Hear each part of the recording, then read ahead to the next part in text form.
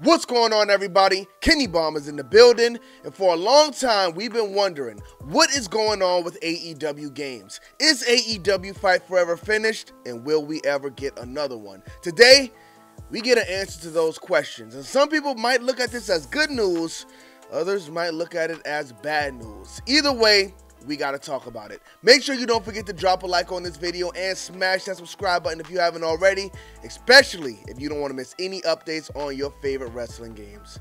Now let's get into it.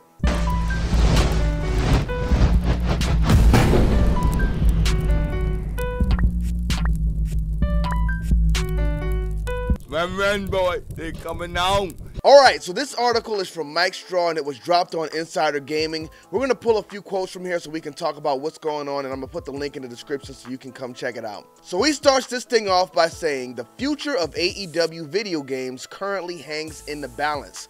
Multiple sources have told me that the decision makers at AEW are strongly considering finding a new development partner moving forward.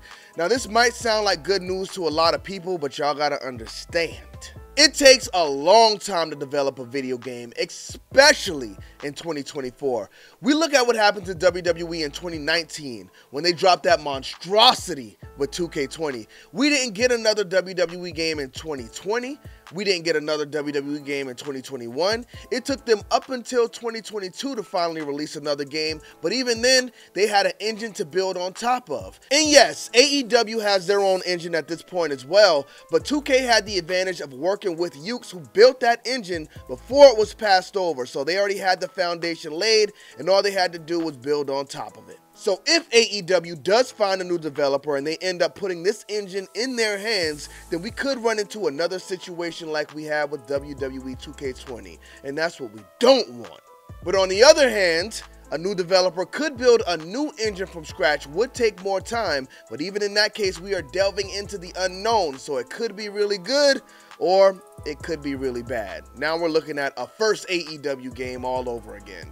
Personally, I think AEW Fight Forever was a great foundation to build on top of, so I'm hoping they can figure things out with Yuke's, because I think with the second game, they can come up with something special. But after reading this article, that sounds like an unlikely scenario, because it continues on. AEW knows that things didn't go the way they expected, one source says. The game was over budget and it under-delivered when it came out. It has AEW strongly considering moving forward with a new developer for their games. I don't think they would ever flat out admit it, but you could tell they weren't happy with the way things were turning out. Kenny Omega went on Swerve Strickland's podcast before the game was even released, and he sounded bummed out about it, to the point where he kind of stopped promoting it altogether. Kenny Omega was no longer the face of AEW Fight Forever by the time the game was released. Evil Uno fully took the reins, and he pretty much did that whole rollout. So you could tell something was going on, because when it was first introduced, Kenny Omega was on the front lines, and by the end, he was just gone. So, I mean, that was the first indication, really, that they weren't happy with how the game turned out. So where are we now? I see some people on X still asking Tony Khan if we're going to be getting updates for AEW Fight Forever. Here is your answer to that question. Now, AEW is trying to figure out where to go with their games. The original contract with Yuke's called for 1 year of post-launch updates, which came in the form of 4 season passes. Some people got mad when I said AEW Fight Forever was finished after that last DLC update, but lesson for the future. Whenever they release that Ultimate Edition, that usually means the game is content complete. But let's go ahead and move on to the next thing I want to point out here. So Insider Gaming was also told that everything is on the table. There were some positives with the Yuke's relationship, and some feel that with the foundation in place, another game could make things better rather than just giving up after one attempt. And you know what? As stated earlier, I think they did build a great foundation with AEW Fight Forever. Just imagine if WWE did end up giving up on 2K after 2K20. I think the 2K games are ultimately pretty good right now, even though they can be a lot better. If they went with EA, we would have been starting from scratch, and who knows what we would have been getting today. Yikes. Now this next part is really what kind of leads me to believe that they will be moving away from Yuke's, because we know Kenny Omega is kind of like AEW's game guy, and he was at the head of this thing trying to make this game as good as possible. So there were issues from the start. Issues with Yuke's and AEW date back to before AEW Fight Forever was even released. There was a lot of butting heads between both sides, including AEW Vice President Kenny Omega. At one point, I was told Omega was frustrated to the point of hating working with Yuke's, while others felt that Yuke's was trying to take advantage of Omega due to his inexperience around helping with game development. Now listen, I understand Kenny Omega's love for video games. I love video games too, but I am not going to head into a video game studio and try to tell them how to make their game. I'm sure in this case they're like, yo, listen Kenny Omega, we do this. We made all of these wrestling games before. We know what we're doing over here. We don't really want to do what you guys are telling us to do. Apparently it was Kenny Omega and the Young Bucks' decision to put the mini games in. Not a great idea. And I know some people love the mini games, but I just feel like this game was so shy on content.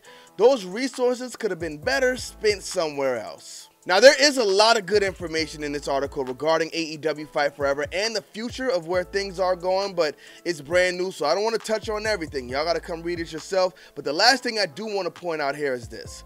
AEW owns the engine used for Fight Forever, and they can bring that to a new developer if they wanted to build on top of what was made. I think that's the best case scenario, but again, I don't know how a new developer would be able to utilize it and if they would understand the code and everything. I always say it, I'm not a game developer. I can't tell you 100% how these things work, but that would be best case scenario. It continues on to say it's unlikely that after Fight Forever went well over budget and didn't turn a profit, the company would look to have another game built from scratch. But that comes down to the kind of deal made with the new partner. Now they got this new TV deal coming up with WB Games, and we still don't know what's included with that. Apparently the pay-per-views are supposed to be going to HBO Max. Again, that has not been confirmed, but you would think with WB having such a big game division, they're responsible for Mortal Kombat, Harry Potter, Hogwarts Legacy that came out, biggest game of last year, and the Batman Arkham games of the past. And apparently we're supposed to be getting another one of those, so I'm really hoping that happens. But WB Games has a lot of great game studios. They put out a lot of great games, so if they pick up AEW games, I think they could really give us something great. And it's a bit selfish, but I'm sponsored by WB Games now, so if they make it, it'll be a big win for me. But what do y'all want to see? Should EA Sports make the next AEW game? Would y'all like to see these AEW wrestlers in the Frostbite engine? Should it be Yuke's again? I think that would be probably best case scenario, because we would get the game faster and they can build on top of what they did with AEW Fight Forever. Since they're already familiar with this engine, I think they could give us something really good. Or would y'all like to see another team do it? Give me a list in the comment section. Again, I don't want to break down this article too much just because it is spanking brand new, but I will be back to talk more about this in a few days, and during that video I will be reading some of y'all's suggestions in the comment section. But thank y'all for tuning into this video. Don't forget to drop a like on it and smash that subscribe button if you haven't already. Bomb Squad, let's get to that.